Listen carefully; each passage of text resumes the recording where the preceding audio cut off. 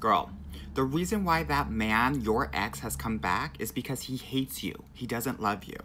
Now, don't come to me talking about, well, he's looking at my IG stories. Girl, I also hate watched Housewives of Atlanta and Potomac over the last couple of seasons, as well as, and just like that. Doesn't mean anything, yeah? The reason why I'm talking about this is because a lot of us are hurting our dating lives because we have this, I call it, this squatter in your love building that you can't get out of. And it's going to be impossible to find your guy, your person, when you have that person taking up that real estate. So, as your fairy godbrother, I wanted to talk to you about what this means when he comes back, because we're playing ourselves. Now, our job is not to figure out why he has come back, right? There can be a variety of different reasons. I'm going to go through what I think are 95% of those reasons. We have to honor the what and not the why. And the what is he's not your man. And your future husband, your future person would never be put in this position to not be your man. Please understand that, yeah?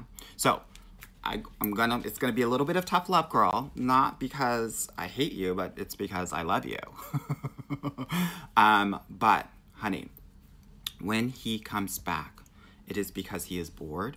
It is because he is corny with an H. It is because he can't stand your glow up because he has glowed down. And he is trying to take your glow up away from you. He feels like it's a betrayal that you're doing well and that he is not. Yeah, so think of him as a colonizer. He's trying to colonize your glow up, okay? The other reason why he comes back is because nobody else wants him. And if nobody else wants him, then you shouldn't either at the end of the day. Now, I know the girls are like, oh my gosh, it's a sign from the universe. No, it's not. Oh my God, the King of Pentacles told me. I don't care about the King of Pentacles. Your fairy godbrother is telling you to cut him off, yeah? This quote-unquote on and off love story is not a flex. When a guy comes back into your life, you need to take it as an insult and not a flex. So if he comes back, and he will, during birthdays, during holidays, during even warm weather, don't accept him. Block him on everything, even LinkedIn, girl. Because he will try to find his way to get back into your life because he wants to figure out if he has access to you or not. He shouldn't, yeah?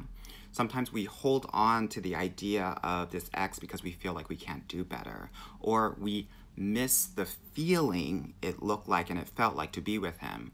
But I just want to offer, you don't miss him, you just miss the feeling, yeah?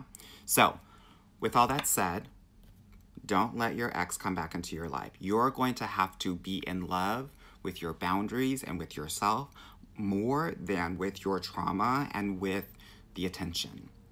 And if you need help with that, definitely book a call with me. But other than that, girl, you got this. I'm rooting for you.